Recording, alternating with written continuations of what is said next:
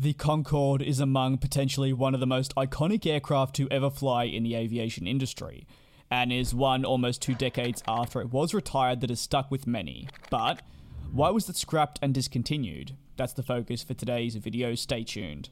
BB851, turn right heading 180. 14 Papa, turn right 245, report localizer established.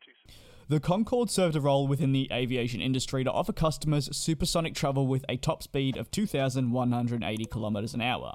It therefore dwarfs that of any other aircraft currently in production now, and certainly dwarfed that of any other aircraft at its time. It was in operations for a total of 27 years and typically was able to seat up to 128 passengers. The range varied though from 92 to 128. The program cost a staggering amount of money, with it being at around £1.3 billion at the time. Now, given the fact that this was done a long time ago, you can imagine how much money £1.3 billion is in today's money. To give you an idea though of just how much the overestimate of that was, it was originally estimated to cost some £70 million. So that's over $1 billion more than what was first expected. However, it was eventually retired, like any other aircraft, but I'd argue there's a bit of a twist to that, and that will be what I'll be covering now. You might ask why. There's many reasons as to why the aircraft eventually failed, and that's never a good thing, especially when it comes to the safety of the aircraft itself, which was the first major reason as to its downfall. The aircraft was originally grounded after the incident of Air France Flight 4590 that occurred on the 25th of July 2000, 2 decades ago now.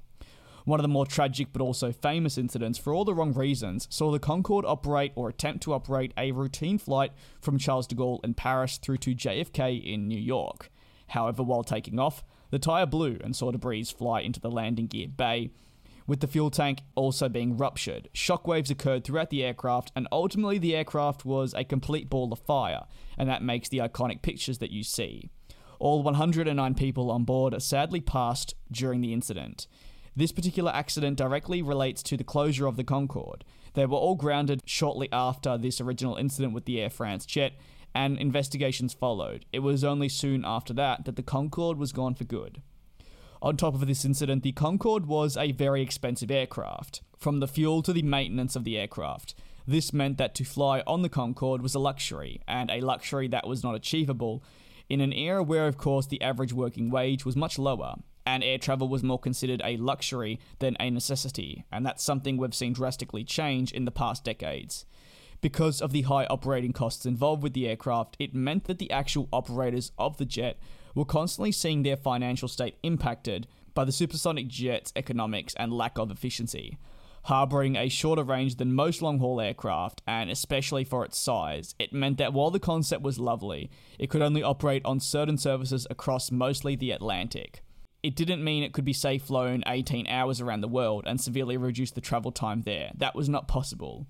On top of this, thanks to its incredible sound, noise standards obviously prevented it from expanding to certain destinations, and if and when it did, it was not often a really welcomed sight for the general community surrounding the airport or even on approach, as it impacted their day-to-day life. The Concorde still today remains one of the most iconic aircraft to have flown in our skies, and as a lot of people would argue to an extent, ahead of its time, but ultimately the concept had its flaws, and especially as an aircraft for airlines. Will supersonic air travel return? That's a very, very popular question, and potentially.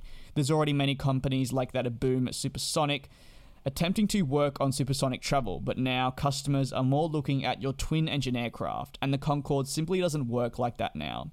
There needs to be a way for it to return and for these aircraft to be profitable and efficient moving forward. Naturally, if an aircraft is not profitable nor efficient, why would an airline bring it on? Especially in this day and age where airlines are tenfold smarter than they were. If you have any thoughts on the downfall of the Concorde and of course why it was stopped, feel free to drop it in the comments section below. If you enjoyed this video, also feel free to let me know. Until the next one, please take care and be safe, and I'll see you next time.